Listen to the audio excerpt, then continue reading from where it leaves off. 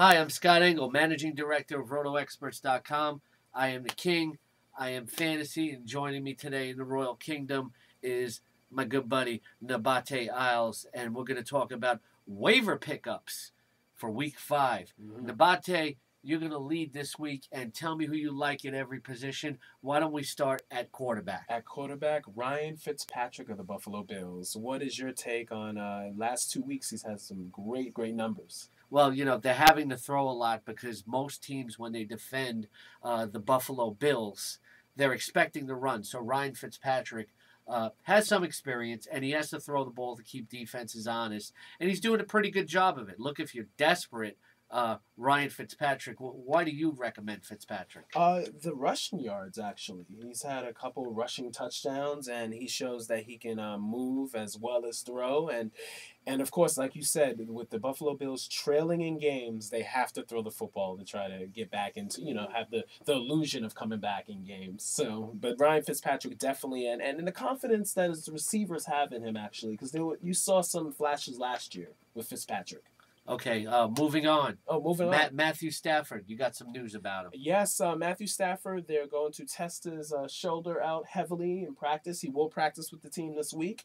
And they're not ruling out a possible Week 5 start, which is this Sunday. Yeah, some people might have been quick to pull the trigger and cut Stafford because they didn't want to wait to him come back. What do you foresee for him as far as pumping life into the passing? Well, Sean Hill has pumped life into the passing game already, but Stafford is the future of this team. What do you see from Stafford when he comes back? I see an improvement definitely with Megatron's productions with Calvin Johnson. But Matthew Stafford, with him, he gets the ball. He can throw it wherever he needs to throw it to. And another thing as well, there's a Week 7 bye coming up for the Lions. So I think after Week 7, his shoulder will be strong and he will truly be effective, but it's good to stash him right now when you have the time to. All right, moving on at quarterback. Talk about another passer. Oh, another passer, Bruce Gradkowski of the Raiders. Wow, journeyman. But, Gradkowski's putting up the numbers.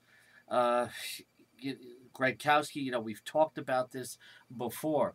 When a guy comes in, and just because he hasn't played a lot, you can't assume that he's not going to get the job done when he spent like about 5 years on the bench learning on the sidelines. There's no substitute for experience. When a veteran quarterback comes in from the sidelines, Nabate, he can get the job done. A la Rich Gannon. I mean, I'm not saying he's going to be Rich Gannon, but I call it the Rodney Pete rule myself. Yeah. Definitely. But Gradkowski, the thing that's really good for him is that he has a great rapport with Lewis Murphy.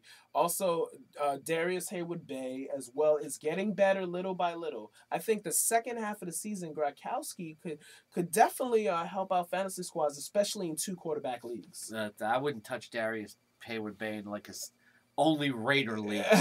But for Gradkowski, if he can convert some targets, for Gradkowski, it's a good thing. Okay, moving on to running back. Now the running back position, Mike Bell with the injury of LaShawn McCoy.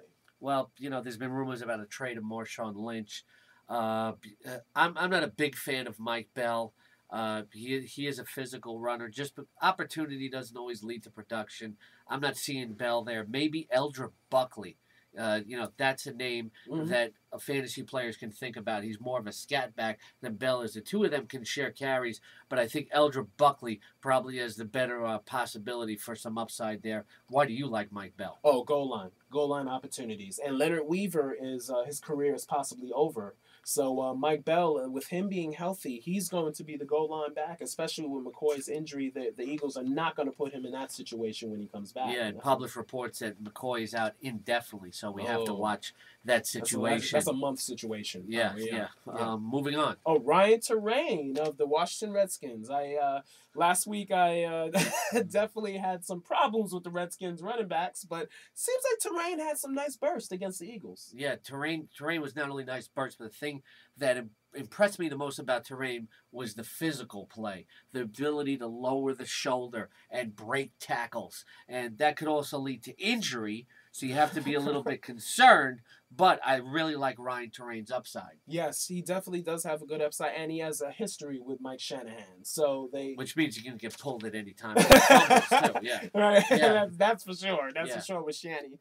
And LeGarrette Blount, the Tampa Bay Buccaneers are now back. They had a bye week last week, and Raheem Morris says that Blount will be more involved in the offense. Yeah, Cadillac Williams is mediocre. You don't know what you're going to get from Kareem Huggins, but he's going to get the opportunity. How much he produces, I don't know. I'm not a big fan of that Tampa Bay offense. But LeGarrette Blount, he pretty much had second round talent until his temper got the best of him. So he definitely, at the end of the day, he can end up being a very productive back in this league.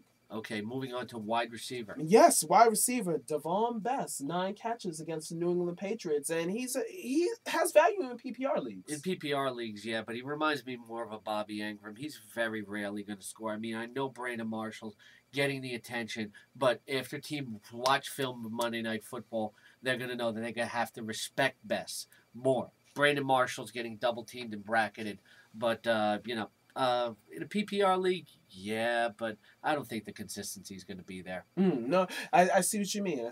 Like in deep leagues, he can definitely help in deep leagues. You think?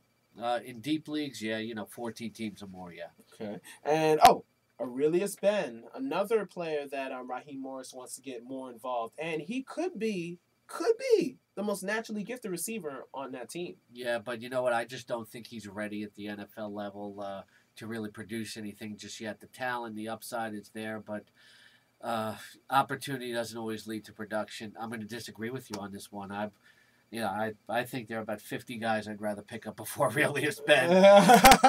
But I have to say, Ben showed definitely the talent in Illinois, the route running skills, and it's just about getting. We're not in Illinois. We're in the NFL. The second rounder, he was a second round pick. So. I know. So 2 years from now, I'll agree with you on this. Yeah.